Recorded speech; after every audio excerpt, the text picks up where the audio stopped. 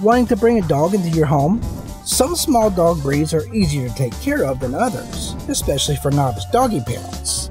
Let's check out some amazing small dogs that are easy to care for.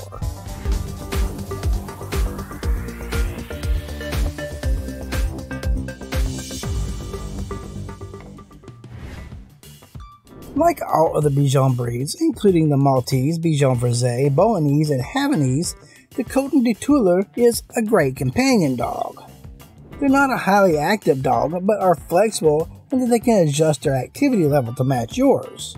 If you're a couch potato, more than likely your Coton will be as well. But please do get some exercise for the both of you. Cotons are typically friendly dogs and great for people who don't have a lot of canine experience. The main caveat is like the other Bichon breeds, the Coton does require regular brushing and should see a groomer every 3 to 4 weeks.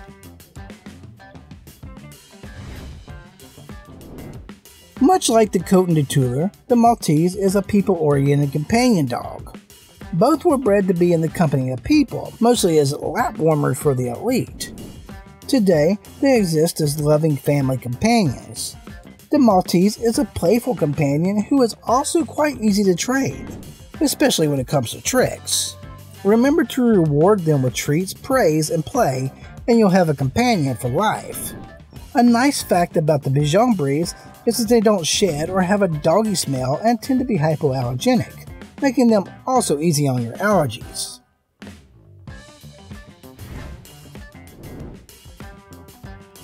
Many consider the Norfolk Terrier to be a big dog in a small package. This is especially true when it comes to personality. Alert, gregarious, and nimble, they'll make for a loyal companion with the heart of a working terrier. You won't be spending a lot of time at the groomers. The shaggy, unkempt look of the Norfolk is part of its appeal. Your terrier does require some grooming though. His coat should be brushed once or twice a week with a bristle brush, toenails trimmed regularly, and ears cleaned or checked weekly. Otherwise, it's easy peasy. The Papillon is happy, alert, and friendly, and is rarely shy or aggressive.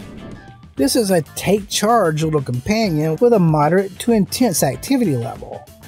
Luckily, that intensity doesn't require a bunch of room to work off.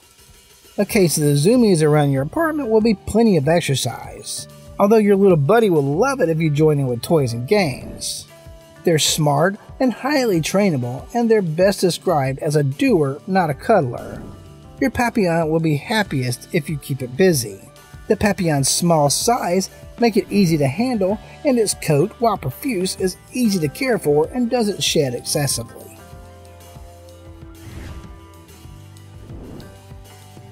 One of the most featured and not coincidentally searched for dogs on this channel is the Boston Terrier. This dog is popular, and its popularity is in no small part attributed to the easy to care for nature of the dapper Bostonian. With their short coats and minimal shedding, Boston Terriers don't have high grooming demands. They do great with weekly brushing using a fine bristle brush. They also don't require a lot of exercise. In fact, your Boston would prefer not to get a lot of exercise due to the brachycephalic nature of the dog. They overheat if overexercised. Your biggest concern with this sweet little tuxedo companion breed is not overfeeding your four-legged pal. They are prone to overeating and obesity, which can cause a host of health concerns. Don't let your dog get fat.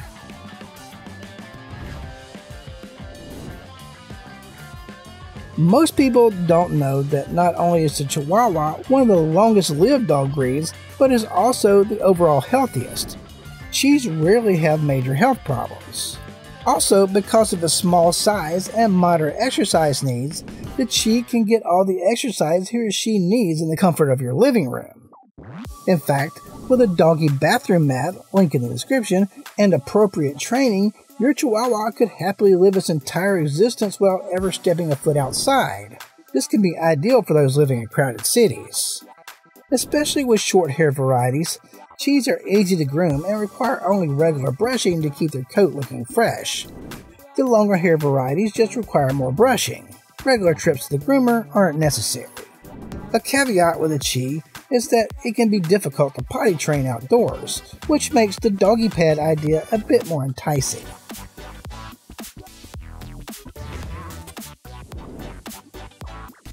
I'm a big fan of Mutts. Take my little Poogle Jack Jug here, Maisie.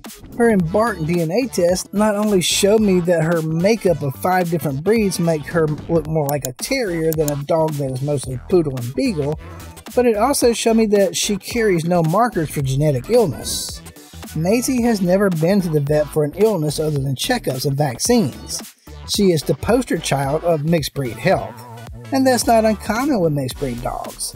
In fact, the mutt you find at your local shelter is much likely to have genetically passed down illness than purebred dogs. Mutts also tend to be more mellow than purebred dogs, just kind of chill with life in general. The nice thing is, you can often spend time with a dog, as much as you like really, before deciding to adopt, or you may even be able to foster a dog to see if he or she fits into your lifestyle. How easy is that? So if you're looking for a small companion, your local shelter might be the best place to start. It certainly won't hurt to go look. Speaking of looking, check out these videos. I'm sure you'll enjoy them. Might as well smash that subscribe button for future videos. And as always, catch you next time.